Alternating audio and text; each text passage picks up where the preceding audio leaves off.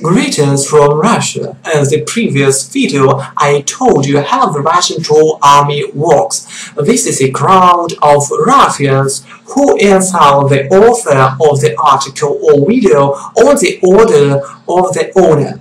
For information attacks have occurred more frequently and more quickly, the organizers collect trolls in one place, this so-called Russian troll factory.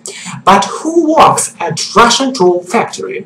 Who is ready to lie and insult round the clock? There are three groups of Russian trolls.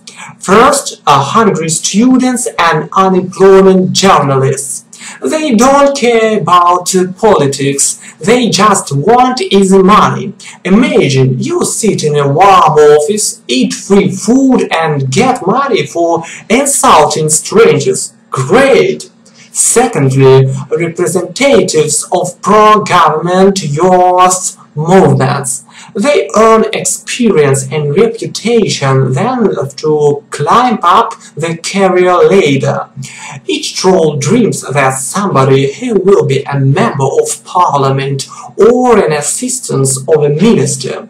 Third, the young patriots. These naive people believe that they are fighting with American spies, traitors and agents of influence on the internet. These are victims of state propaganda which don't receive money for their troll works. They independently often people who express different points of view, and it's very sad. After all, naive patriots do it for free, but the trolls of the first and second category attribute to themselves their negative comments and receive money for the work of others. In any case, if you met a representative of Russian troll army in the vast expanse of the internet, don't answer him, do not feed the troll, even he is a Russian.